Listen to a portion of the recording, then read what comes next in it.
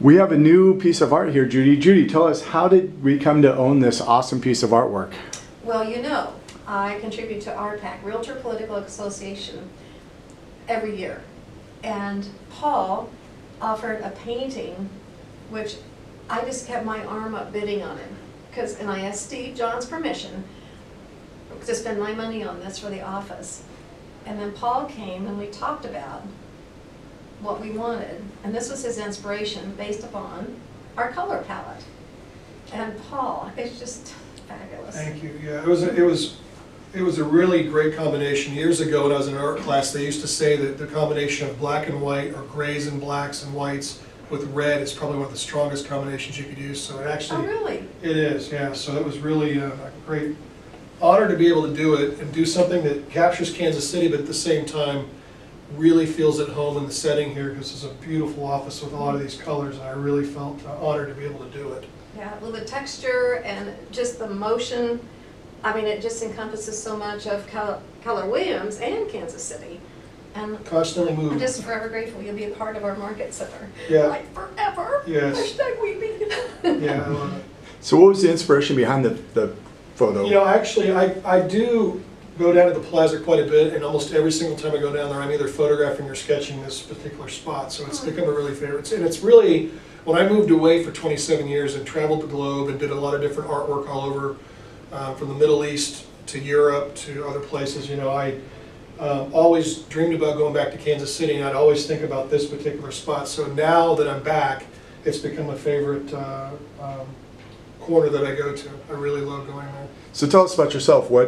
You're an artist? I'm an artist. I grew up in Kansas City and left when I graduated from Park Hill, which actually, ironically enough, they have black, white, gray, and red color. That's so I left. I went into went down to Memphis, and then at that point joined the Army. So I was in the Army for 4 years, combat illustrator. Went to the first Gulf War, captured and photographed and drew portions of that.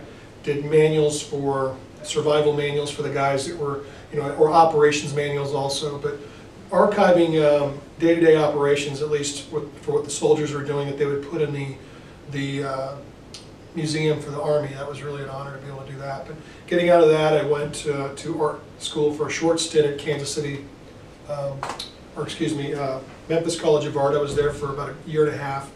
Stepped away, then got involved in the music business, did the music business for quite some time, and then finally went back and finished my degree at University of Memphis, and traveled a few more years, and then decided, you know what, I'm done being away from Kansas City, and I came back about 4 years ago, and since I've been here, it's been amazing to be able to do so many different charities where I'm able to dedicate my time and services to doing work that does so many great things. And there's a wide array of operations, you know, KCRAR, American Diabetes Association, I've done work with them, Harvest Ball, Hope Faith, and there's just so many others that I've done work for. It's been amazing to be able to be integrated into the local community doing these things. If our agents wanted to purchase any of your artwork, how do we get a hold of you? Eadeart.com, EADEART.com, or Judy can get, we're going to leave my number with Judy, and she can get a hold of Lisa, and Lisa can kind of work things out. But I would love to, I love doing these Kansas City scenes. They're really, it's, being away, you kind of appreciate it when you come back, and so it's, for me, it's fresh. And I hope years from now I still have the same feeling, but the feelings I... What did you miss most about Kansas City when you weren't here? You know, I like the intersection of the country. There was a lot of people that I met here that were from the East Coast and the West Coast. It kind of seems like a midpoint. You have a great museum here. Nelson Atkins is one of the finest museums in the country, in the middle of the country. And I've been to some cities that were larger than Kansas City that didn't have quite the art community that it does here. Architecture is beautiful, and as you see in the background, the architecture is unbelievable. It's just a great, you know, Midwestern, you know, sensibility, and the people are really nice here, and it's just a great opportunity to be able to mingle again. And my friends that grew up here, you know, seeing me come back, it's been an interesting dynamic, and reconnecting with so many friends that I grew up with. What's the best barbecue? I can't say that. I hate to say it publicly, but I like Q39. That's my friend. For the record, he also has given us permission to take pictures and share and whatnot. Yes, yeah, no problem. You guys can do anything you want with photographs or video or whatever. Sweet. I can put it on all my marketing pieces. Yep. Yes. Got it on video. Now we can do it. Yes, yes. Oh, yeah. Anything else you want to add? No, it's, Judy's been amazing. I know it was a kind of hectic getting the office together, and that was priority one. And for me, it was just kind of the tail end. At the time we finally got the office together, I had stepped into an area where I was doing 4 or 5 events back to back to back to back to back. So I was literally stacked until the first part of the year, and so. Well, this is perfect timing. Perfect timing, yeah. Yeah, and so grateful, so grateful. Well, you kept your attention to that. That is really beautiful. I like the detail of this and then the shh of that. Right, yeah.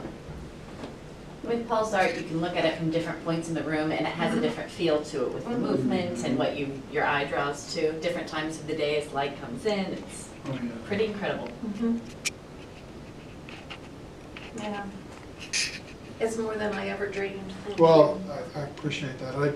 I kind of had in my mind when you said the color palette. That's kind of how I saw it, but I kind of tested it out on a couple of things before I finally laid it out, and I thought that's going to work. I think it'd be great postcards. It would be. You guys can do anything you want with this image. I'm giving you guys permission. If you guys want to use it for Christmas cards, you want to use it for whatever, I don't care. I'm fine with it. Well, that's great, and thank you. Yeah, no Thank you. problem. Thank you for sharing your talent. I No think. problem at all. What a No gift you problem. have. One of the things I found with most of the people that I've done work for, a lot, especially business owners, half the business owners in town are friends now.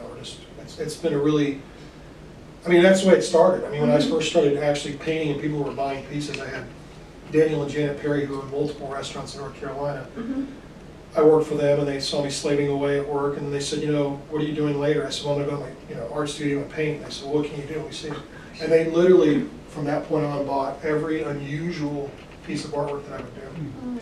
And they've built a collection of about 30 paintings. Oh my gosh. So it's interesting But to. you're hot stuff.